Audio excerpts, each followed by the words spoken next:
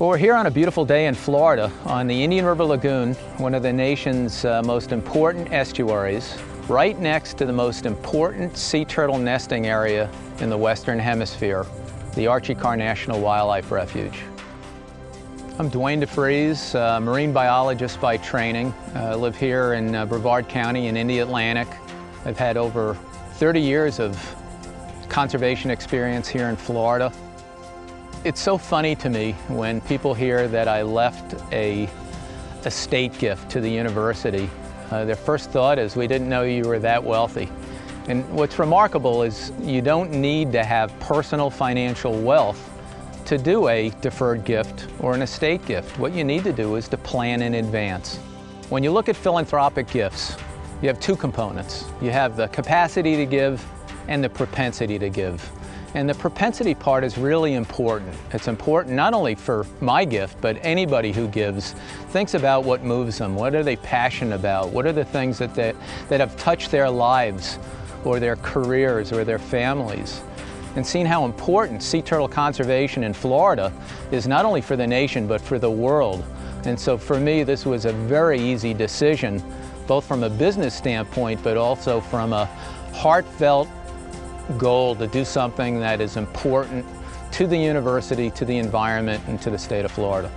And then it's really important, if you want to give to a nonprofit or a university like University of Central Florida, make that second call to a development officer at the university.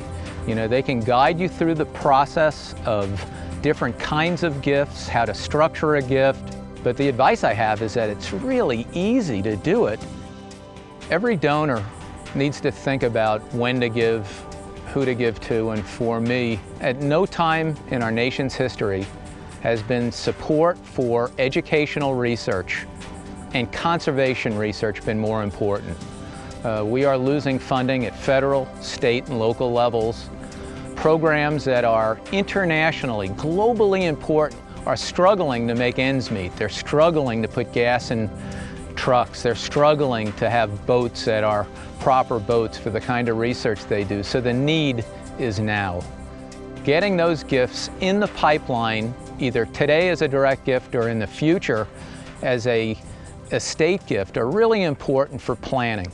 If we don't have good leadership decision-making at a university on how these programs maintain their vigor, maintain their economic health, and most importantly, attract the very best and brightest students, then in effect, we will lose these programs. The fact is, this program needs money on a daily basis in order to have these graduate students and undergraduate students working throughout the sea turtle nesting season and beyond in order to do this work year in and year out.